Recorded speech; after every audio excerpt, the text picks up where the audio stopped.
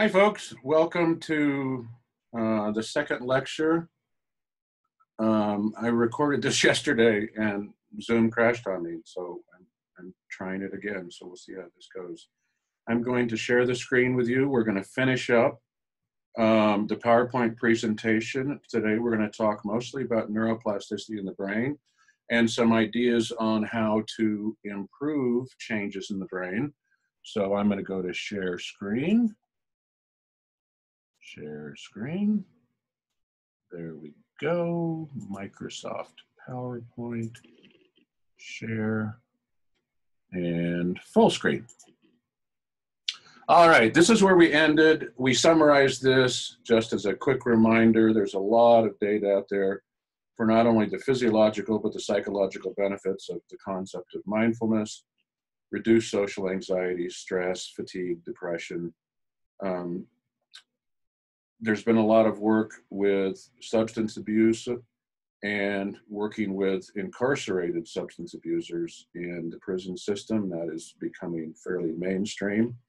Increase in executive function, mindfulness, pain tolerance. That was why Jon Kabat-Zinn, in many ways, initially started in 1979, was to put into the hospital system a way for those that could not be capable of ameliorating their pain through medication. Sense of well-being, empathy, and compassion. You'll notice there's a couple words that you don't see up here because there's not been almost any data on this, and that is in the classroom.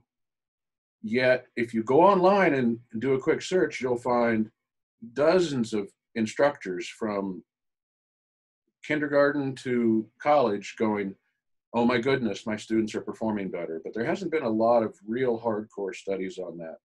But you will find some stuff online for that as well. Okay, so now we're going to discuss a little bit about the concept of neuroplasticity. And this is the idea that the brain is a malleable plastic structure that can change under the right conditions. It can also change under the wrong conditions, and I'll briefly mention that in a minute as well. But how do we increase the function of the brain? And neuroplasticity refers to the moldable structures of the brain and nerves that result from changes in neural pathways and synapses. For those of you that aren't familiar, a synapse is simply the space in between one neuron connecting to another. These changes stem from changes in behavior, environment, neural processes, as well as changes from bodily injury. And the brain does change throughout life. If you picked up a textbook from 25 years ago, it would tell you that the brain is fixed by somewhere around 10 to 13 years of age. I have an MRI sitting somewhere on my computer of an 88-year-old female showing neurogenesis in the brain. But it can also change, and not always the best way. And here's a paper from 1962 that was redone in 1999, where, and this is the cross-section of the insular cortex, where they had to control rats, and then they put rats on a running wheel. And those black dots are neurogenesis, are growing neurons. So the fact that this is a very, very real phenomenon is simply no longer disputed. What is not well understood is how we do this. Okay, positive outcomes of neuroplasticity, new skills. People are learning motor skills and language skills and cognitive skills through neuroplasticity. And this has been shown. Here is part of the orbitofrontal cortex, part of the brain that I'm actually working on the right side especially, that appears to be enlarged due to meditation. Improved function of the aging brain. This has become a big deal. And we'll talk about that in the next couple slides. Slowing down pathological processes. We talked about that last time. There are a number of pathologies that can be shown to be reduced through mindfulness-based practices. Promoting recovery of sensory losses. That's an interesting one. Improved motor control. And you guys probably have all heard this before. You know, think of your high school track coach. Think about yourself, whatever, jumping in the long jump or pole vaulting. You can actually increase the growth of the brain by cognitively thinking about it and improve memory. And we know that people who consistently meditate have a singular ability to cultivate positive emotions, retain emotional stability, and engage in mindful behavior. So if we replace positive emotions, retain emotional stability, and engage in mindful behavior with the word performance in the classroom, I think we can agree that that pretty much says it all. The observed differences in brain anatomy might give us a clue why meditators have these exceptional abilities. And that is from, if you haven't seen ScienceDaily.com, it's a beautiful, beautiful website that kind of collates all sorts of work. So there are negative outcomes: decline in brain function, altered motor control, impaired performance, and an amplified perception of the pain under some circumstances. But if we don't do negative components, then, as this says below, as much as half the risk for developing Alzheimer's disease and late life cognitive problems could be due to lifestyle choices and behaviors. And whether we engage in cognitive activity like puzzles is very much on that list. Crossword puzzles, Sudoku, Kindle, reading. If you keep the brain active, it's going to stay active, and that is not disputed. Here's a beautiful summary of a brilliant human being, Donald Hebb. And in 1949, he published a book called The Organization of Behavior. And he talked in there about the structural changes in the brain. He said, let us assume that the persistence of repetition of a reverberatory activity tends to induce lasting cellular changes. When an axon of cell A is near enough to excite a cell B and repeatedly, some growth process or metabolic change takes place in one or both cells, such as A's efficiency as one of the cells firing B is increased. It's what I tend to talk about, probability. If one cell fires, the probability of the second one is going to increase if it's consistently activated. And Donald Hebb very famously said, nerves that fire together wire together. And these structural changes can occur in synaptic plasticity. We know the synapses can change. We know we can grow more synapses through synaptogenesis. We know we can increase the growth of actual neurons. And neurogenesis, we've already talked about, and controlled neurocell death, that sometimes the ones that we don't use, we don't want to keep around. All right, so circuit training. We go to the gym, we exercise our muscles, they get bigger. By exercising our muscles by default, we're strengthening the bone and they get stronger. It's not tremendously illogical to think, what if we can do the same thing for the brain? And so here's what I'm proposing, that we can remodel the brain based on Hebbian learning upon experiences of repetition, correct fundamentals, doing it the right way, in an authentic environment. And that authentic environment can be anywhere. It can be out in the woods next to your favorite waterfall. It could be in your home, or it could be in a classroom. So we exercise on a circuit, why not exercise the brain? And for this, if I say the word healthcare provider, what I'm really meaning is almost anybody who works with people. I tell my health professional students, I'm not going to teach you to be a healthcare provider. I'm going to teach you to be an educator. Because what do nurses and PAs and OTs and PTs do? They're educating. So if I say healthcare provider, I mean educators. The psychological benefits to that person who is doing that education, we have a reduced burnout, reduced response to stress, reduced rumination and depression, increased emotional regulation. The well-being of the client, and of course by client I mean patient or student, increased compassion, increased attention and memory, excuse me, decreased judgment, reduced errors. I think I told you on the last one, I don't remember, I taught a workshop every Wednesday at noon, which in my opinion is the perfect time to do it, for the physician assistant program. And out of 72 students, 9 of the top 10 academic performers were in that workshop. Now, that's probably a confirmation bias. They probably would have been 9 of the top 10 regardless. So we haven't actually done the scientific experiment, but I think there's something to this. And I've read too much online of teachers in the classroom who will spend 5 minutes after lunch or 5 minutes in the middle of the day and do that. And I showed you guys a very simple exercise for breathing, and it can be done in as short as minutes, and we'll see. So, individual interventions. Take time between your students for yourself. Breathe, walk. Walking meditation is a little difficult to demonstrate on Zoom, but I will try to find the link and show it to you. Eating meditation is also a little bit difficult to do on Zoom, but I'll find a link to show that to you as well. Find a place of refuge. It might be a chapel. One of my favorite places is a beautiful, beautiful spot next to a waterfall down near my house, or it could be a classroom. Your students are taking a test. You've got 5 minutes behind your desk.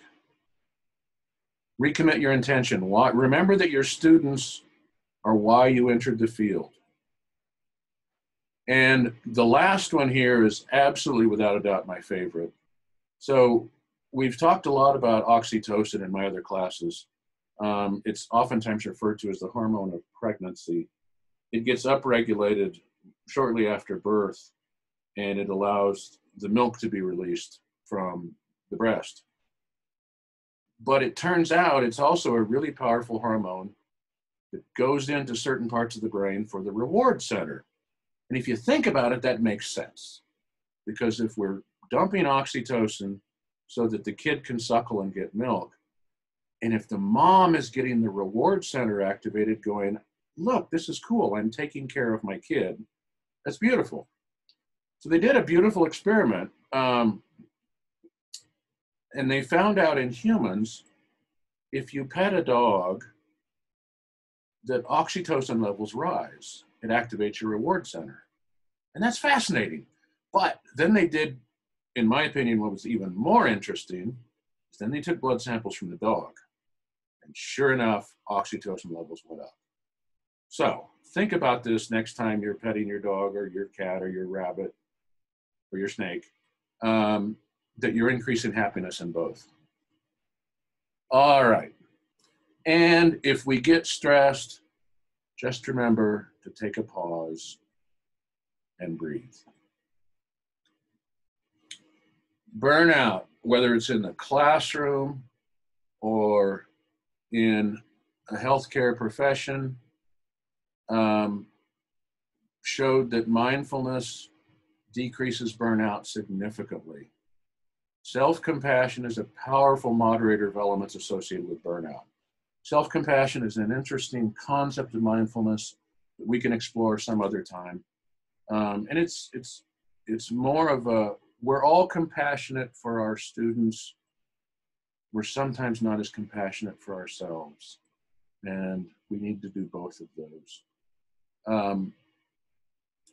It's been shown, especially in first responders, firefighters, EMTs, these sort of things. It's significantly reduced stress and burnout. And it's not been studied heavily with teachers, but I think it will be soon. Okay, we're going to summarize here for a minute. Consistent decreases in perceived stress, fatigue, and factors. Perceived stress, notice it said perceive. We're going to come back to perception here in just a minute. We're almost done. increases in emotion regulation, well-being, and self-control. And there is a lot of research on this, but it's interesting if you look at those dates, they're almost all 2000s. This is kind of new stuff here. I'm not going to waste your time because 99% of you are going to be bored with this. If you want to know more about the neuroanatomy of this, please get in contact with me, because these are the areas that I'm currently studying. The right dorsolateral prefrontal cortex, even though that picture is the left prefrontal cortex. Executive function, executive attention, awareness of yourself and awareness for others. And it's been shown that mindfulness actually grows gray matter. Right insular cortex, which is right down in here, it's kind of behind all the rest of the cortex. Empathy and insight, and it's been shown that the cellular regulation for empathy actually increases with mindfulness. And then we get down to the inside of the amygdala, which is down in here, the prefrontal lobe, which is right up here, and the anterior cingulate gyrus, which is sitting right there. Responds to threat, controls emotion, and mindfulness reduces the volume of the amygdala for threats, but increases the anterior cingulate and prefrontal lobe. And if you want to know more about neuroanatomy, or shoot, if you want to come take a look at some brains, just get hold of me and we can do that at some point. Practicing brings familiarity. Practicing the cycle of focusing, wandering, awareness that your brain has wandered, and then bringing it back to attention. And bringing it back to attention is the moment of mindfulness. Start with 2 minutes, start with 5 minutes. Eventually it will increase. And I have found in the classroom, 5 minutes to 10 minutes works really well for many, many students. So, summarize. Meditation has been linked to cortical thickness and the density of gray matter. We know that. Much of the hardcore neuroscience was really started in the early 90s. Richard Davidson he still is, he's still doing his research. He studied fear and anger, and he ran into the Dalai Lama, I don't know how, and the Dalai Lama said, why don't you study happiness? And the Dalai Lama went, okay. Richard Davidson said, okay. And he started the first MRIs, but he was working with folks that had over 34,000 hours of meditation training. So it's a little bit different from normal folks. And I'm trying to put it into the general practice, as is many, many people around here. And here's just a random paper that I pulled out, the effect of meditation on cognitive function in aging and neurodegenerative diseases. So they're putting this into Alzheimer's classes, and they're also doing things as far as Lou Gehrig's disease. They've shown effects of this.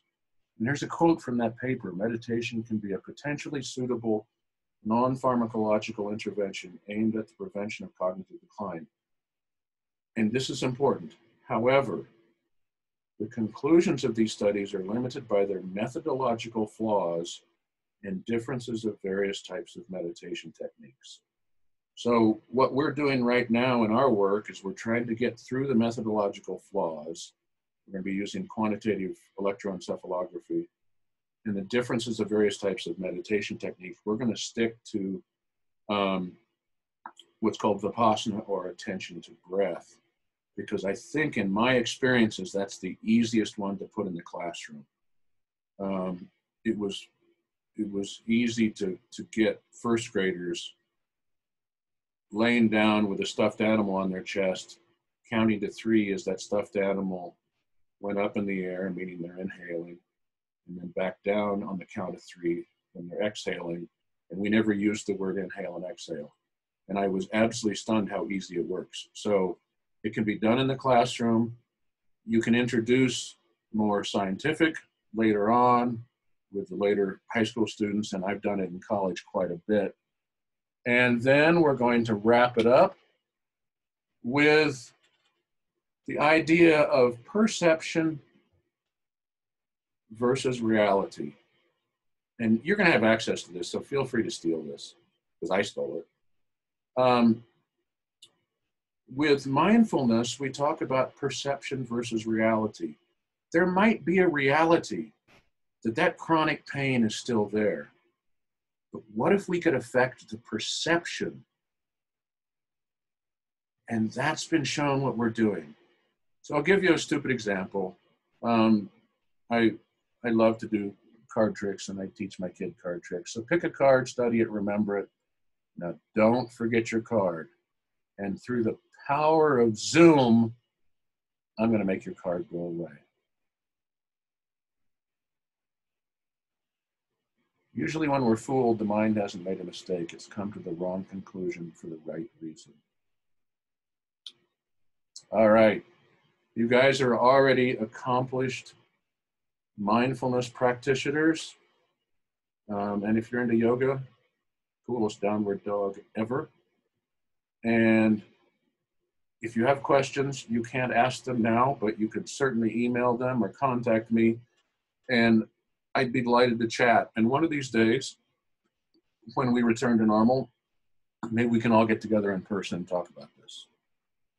All right.